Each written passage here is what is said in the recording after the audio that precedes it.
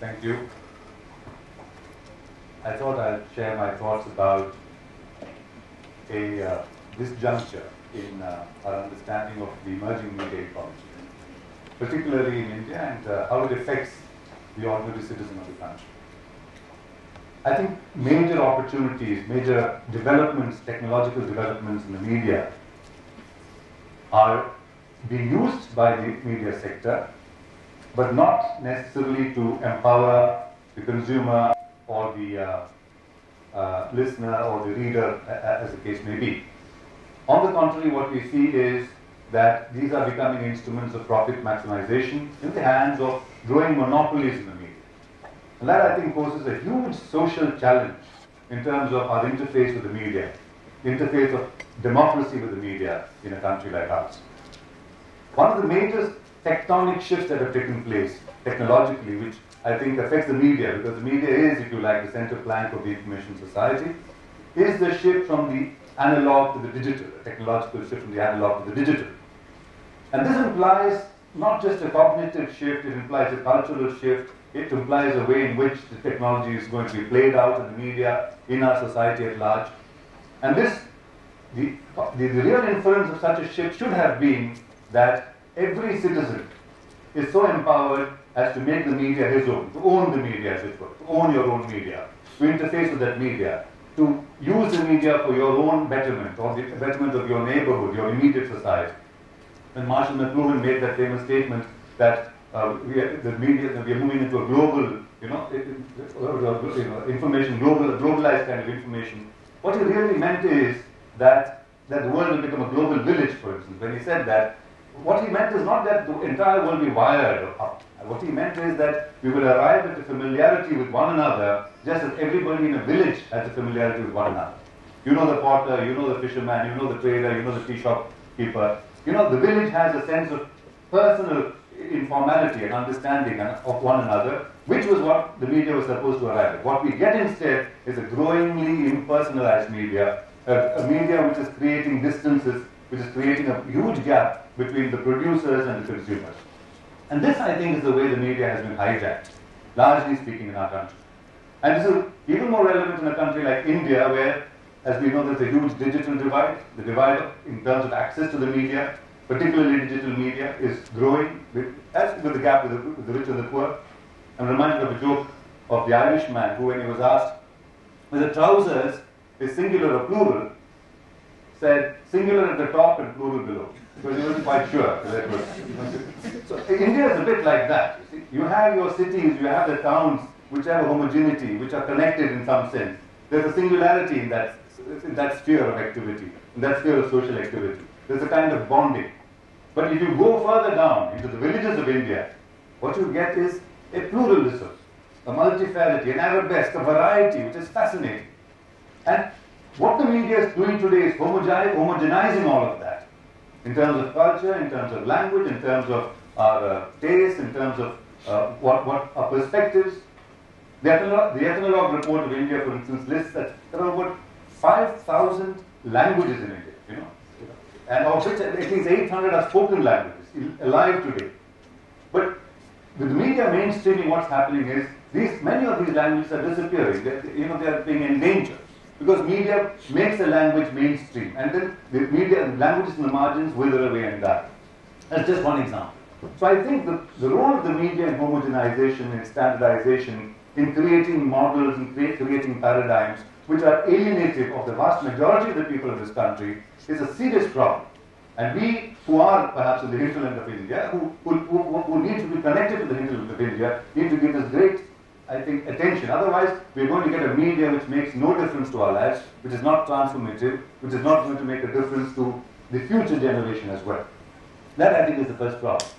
I often wonder if you had an experiment like the time capsule. When Mrs. Indira Gandhi was the Prime Minister of India, she had this very famous experiment, or infamous experiment, would I call it that, called the time capsule. She buried a time capsule in which samplings of contemporary media were collated, from history, from contemporary newspapers, journals, and so on, and that was buried. Of course, that, as it turned out, to be a very partisan attempt, because the time capsule set out to establish that the Nehru dynasty is the be-all and end-all of India's history or future. And there was a huge uproar by the opposition, so the time capsule was exhumed and destroyed. But imagine, that's just history, but imagine if today you were to bury a time capsule with contemporary samplings of the media. And imagine, science fictionally, flash forward 100 years, imagine there's a tsunami which wipes us all out, God forbid, but imagine that. And a future civilization comes again into being and discovers this time capsule. Would you blame that future civilization for arriving at the conclusion that India at the dawn of the 21st century must have been a huge city-state? Because there will hardly be any sampling of rural India in all of the media that we see, experience, and consume today. Very marginal. So that is the disproportionate nature of the media. That is the skewed nature of the media. That is the unrepresentative nature of the media. And can such a media truly be an agency of democracy is the question. So the entire 80%, 60, 70% of India is not on our media screens, is not in our media scan, is not on our media radar, is not on our media radar at all. Imagine the kind of airbrushing of history, contemporary society that is taking place, of which we are the perpetrators, both as consumers and producers of media. So this is the nature of the problem. And this, despite the fact that digital technology affords us the tools to connect with every part of our society. Earlier one could argue that it was very expensive to do this. Today you have the means to do that. Of course, the cell phone revolution is a huge example of the way we've reached out to the remotest corners of this country. Everybody has a mobile phone today. But has that become a tool of empowerment? Has that been able to connect us in terms that make a difference to our lives? Or is it again moving into the consumerist pattern that the multinationals or the big corporations want to impose as a paradigm in our country? I think that's the moot point. The whole aspect of, say, what we call a rate of obsolescence of technology, for instance, in the digital world. Every 3 or 4 months, every 5 or 6 months, or every year, newer gadgets come into being. I mean, your cell phone is as valid as the end of this talk. There's a new cell phone on the market, and you buy the new one. This is creating consumerist demand, a consumerist appetite. It's not really creating a huge shift in the way you experience a cell phone. There may be marginal differences which are incrementally given to you, and that's called technological obsolescence. So it's become a market practice to withhold certain facets of a technology, which is useful in the digital world, and to add them incrementally so that they become newer and novel products, and you create a huge consumerist appetite, consumerist demand in the market. And this is just one example of the way I think the market becomes the foremost, shall we say, beneficiary of the emerging media ecology. And that is not the way it should be. It's not the market that should be the foremost beneficiary. It's the citizen. It's the individual. It's society. It's a family that should be the biggest beneficiary of a paradigm shift in the media. And that is where I think we need to really work against the grain. Really work against the grain to see what is the kind of media that we deserve, that we can bring about for ourselves. In Kerala, I think this is a very important issue because Kerala is a highly media-penetrated society. It's a totally illiterate society. It's a society where we've had, I think, a communication revolution, information revolution. We've had the first regional language satellite channel. We've had, shall we say, value-added services, data cable, and so on. So there are paradigms of kind happening here. But even here, I think the need to create a counter paradigm, a counter kind of model that will make a difference to the set model that we have across the world is very important. Otherwise, what is really happening is there's a growing tension that is developing between what's called media on the one hand, and as a journalist, I'll say journalism on the other hand. Media is not necessarily democratic. It's, I think, ideology neutral. Media is not necessarily democratic. Media can be a tool just to make profit.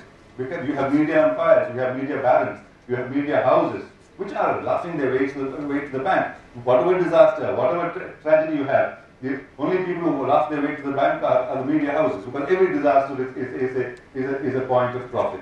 Every disaster is a point of sensation. Every disaster is a point of eyeballs, of TRP ratings, and therefore of advertising revenues. So this, whereas journalism, in the true citizen sense of the term, is a reflective activity. It's an activity which interrogates what's happening. It's an activity which challenges. And we find increasingly the emerging media ecology, more and more of the media as a market entity, and less of journalism of the reflective, the challenging kind. And of course, we are putting out scams we are putting out, the huge, from CG scam, CWT scam to the Colgate scam. These are issues which are being discussed by the media, but they remain at the top. Where what is the difference that it's making to the ordinary lives of the people? How can media be organized, can be channelized, harnessed to make a difference to our lives? And this, I think, is the challenge that we face before us. Recently, I think we've reached a new low. Of course, everyone knew this was happening. We knew about paid news in the media. We knew that there is corruption in the media. There is media which is passing off as news, advertising passing off as news, advertorials, paid news. And recently we had two editors of a channel, of a Hindi news channel, actually being victims of a counter sting. They went to ask for money from a corporate house in order to suppress certain news from the channel. And the industrial house was in fact had a hidden camera and they were shooting the journalists for a change. I think that's a very good way to go forward. Because in a digital world, when you can have cameras which are like your eye buttons or your wristwatches or your spectacles or your tie clips or your pens, which are hidden, and you can shoot one another easily, it's a very good idea for organized groups, for concerned individuals, to shoot the pervasive corruption that's taking place and put it out on YouTube, put it out in the independent media, put it out in the socialized media. And that's where I think the different media emerges before us. The socialized media, the internet, the scope of which is still uncontrollable, largely speaking, although in organized homogeneous societies like China, you can still do that. But in a democracy like India, I think you're able to control the internet. And therefore, I think it's important for us to start using the media to effect. Whether it's a question of waste disposal, which is an agitation going on in the state, whether it's a question of corruption, whether it's a question of female, discrimination against women, or feudalism of any kind, whatever the problem is that's facing us, I think it's possible for ordinary citizens to become producers of the media. And I don't think this should be seen anymore as an expert professional job done by a few people sitting in an ivory tower and giving us the news that we'll consume day in and day out. That paradigm is over. Those days are gone. Because the technology has determined so. The technology has pulled those people down from their ivory towers and brought them to the public sphere or to the marketplace. And therefore, we are living on a level playing field in terms of the potential of the media. And what's important is for us to use the tools of this media to make that difference. To make that difference in very strident terms. Because otherwise, the media, the paradigm of the media as a part of the market is bound to continue to grow, and that's not only not going to make a difference to our lives, it's going to make our lives far more miserable than it is today. This, I think, is a very important potential of the media that we need to shall we say, harness. In a democracy, as you know, there is the executive, there is the judiciary, there is the legislature, and then there is the fourth pillar of democracy, which is called the media.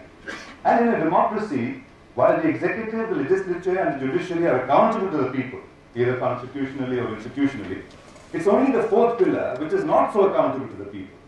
Because the moment the fourth pillar, the media, is accountable to the people, it has to be made accountable only by one of the three other pillars, either the judiciary, the executive, or the legislature. And the moment it is made accountable by one of the three other pillars, it is no longer a free media, it's a kept media, it's a controlled media. And that's the paradox. It's a kind of conundrum. And therefore it is that we should not therefore have a situation where the media is controlled by any of the pillars, and therefore it behoves upon the media, it becomes responsibility of the media, it becomes its sacred duty to put itself in the dock every once in a while and ask whether it is doing justly by the people they are supposed to represent. What is this representative role of the media today? The representative role of the media is again a representation of what the market aspirations. It is not a true representation. We are living in a world, because of the pervasiveness of the media, because of wall-to-wall media, because of the kind of overwhelming media we have, we are living in a situation today where the represented is becoming the real.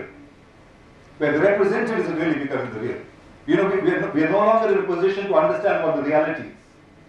There's a wonderful couplet in Shakuntala, Kalidas in Shakuntala, where King Dushyanta loses his memory. As you know the story, he has amnesia. And he loses memory and he says, and I'm quoting from the translation of what he says. He says, my mind, like the elephant which passes before me, and I cannot recognize it, but after it has passed, I see footprints and know it is an elephant. My mind is playing strange tricks on me. We are in a similar situation today. If there is an elephant in the room, I don't think we can recognize it. The media must tell us it's an elephant. Only then we recognize it as an elephant. Or after the elephant has left, we'll see the footprints of the elephant and then say, oh, that must be an elephant. These are the footprints of an elephant, and therefore that must have been an elephant which stood before us. So that is the representative reality that is overwhelming us, that is taking over our lives. And this, I think, is a dangerous phenomenon because of our inability to understand palpable injustices, palpable inequalities, tangible crimes that are taking place before our very eyes. Unless the media calls it that, unless the media calls it iniquity, crime, injustice, and so on. So we are letting the media speak for us, whereas we should be speaking now to the media. So it's time to own the media, to take over the media. Otherwise, the media is going to hijack us straight into the arms of the market. And that's going to be a media of no use to us, really of no use to us.